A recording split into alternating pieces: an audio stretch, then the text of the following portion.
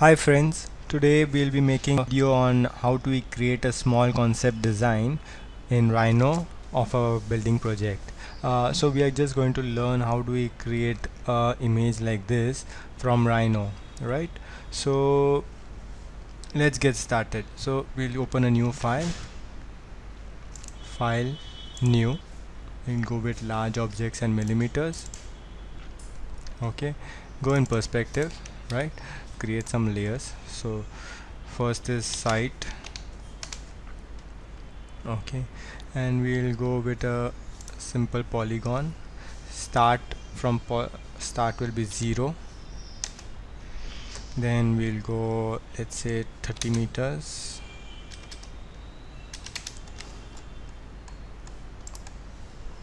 by 20 meters, and then I'll press tab, okay, and then close, C, enter, right? So I've got the base of the building. Now I'll just say extrude curve, actually solid, extrude curve straight, and I'll just give a base of let's say 300. Now it's in a wireframe mode, so I'll just give a shaded view, minus 300. Now next step would be to create a box. So I'll just create a box. To be precise, I'll select this curve, say an offset, and I'll give an offset of 3 meters, and I'll extrude this curve solid, extrude curve straight, 6 meters tall. Now next step would be to get the twist in the shape. So it's a simple twist, so I'll say move edge, okay, move edge. You can also go in solid edit tools, edges, move edge, okay, and then I'll move this one roughly around a 5 meter height, right? So we get this shape, okay. Next step would be to explode this block, deselect the lower base, select this too, and say join, enter, okay, and I'll delete this one.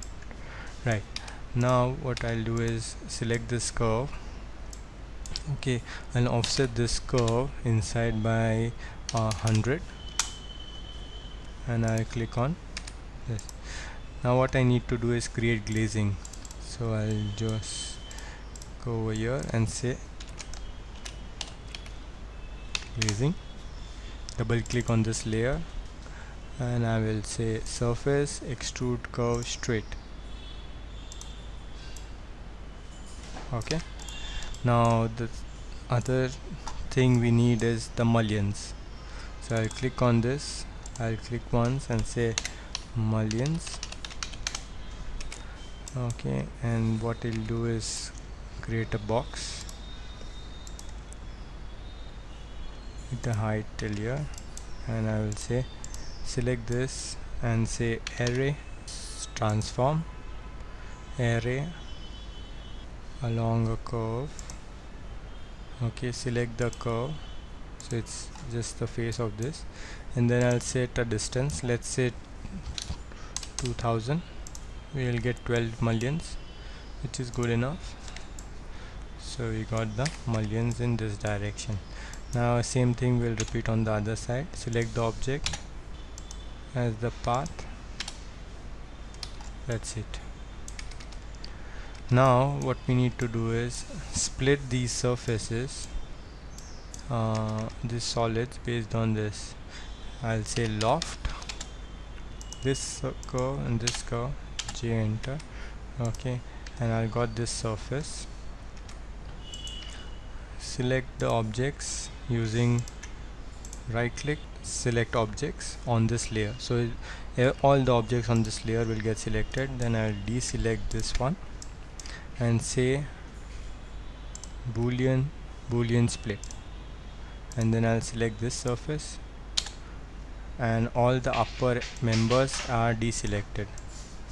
Now after this is deselected, what I'll do is select this surface and say split, and delete the inner member. Right click on this and say shade rendered view,